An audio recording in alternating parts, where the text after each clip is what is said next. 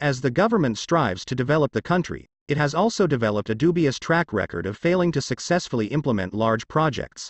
The projects are also accumulating pending bills, increasing completion costs, and could expose Kenya to legal compensation claims by slighted contractors if cancelled.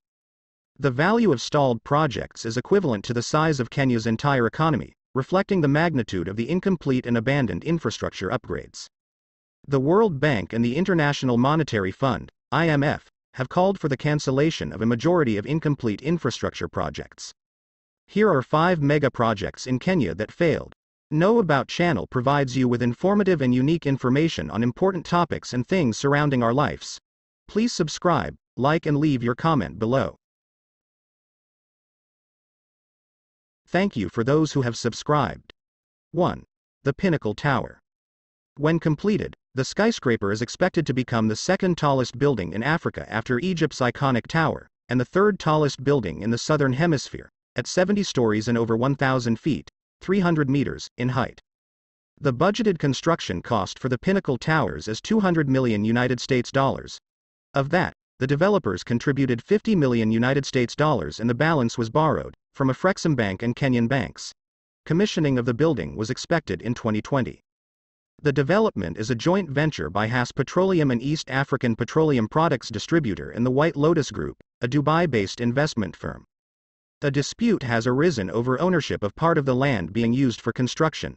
The High Court issued arrest warrants for the directors of White Lotus Projects, Pusapati Ramachandra Raju Sita and Muhammad Mahat Noor.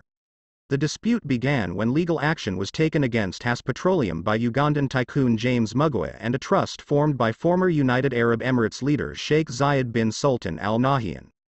2. Palm Exotica. Standing at 370 meters compared to Pinnacle Towers' 300 meters, the upcoming skyscraper dubbed Palm Exotica will, therefore, stand out more than Upper Hill's 70-storied Pinnacle Tower, which is still under construction. The 61-storied Palm Exotica will be developed by New York and South Africa investors and Italian billionaire Franco Rosco. The country's National Environment Management Authority, NEMA, has put the entire project on hold, claiming the project violates several of its clauses, therefore construction cannot go on.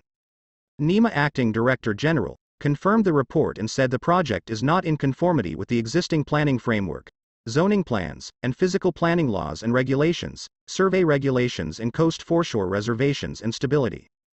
The authority thus ordered the investors to either redesign the project to conform with existing planning framework or seek an alternative. 3. Lake Turkana Fish Processing Plant, Kenya donor, Norwegian government.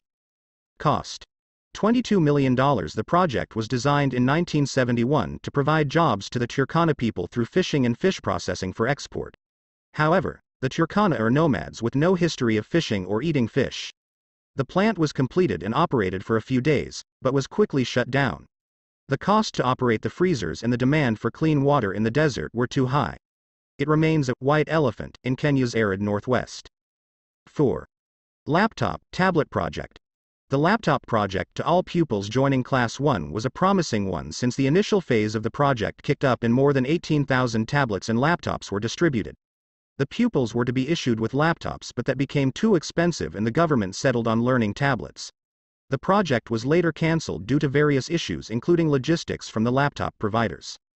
5. Standard Gauge Railway Phase 3. The Standard Gauge Railway was a sort of success for the administration after the building of the first and second phases. The administration, however, failed to build the third phase of the project from Naivasha to Kisumu. Upgrade of the old railway line from connection Nakuru and Kisumu was however given preference over another phase of standard gauge railway. Kenyans are however not satisfied with the project as its full potential has not been unleashed. In Kisumu County, a planned Shish 400 billion ship that was to be built by a Canadian company, Continental Maritime, is still a pipe dream.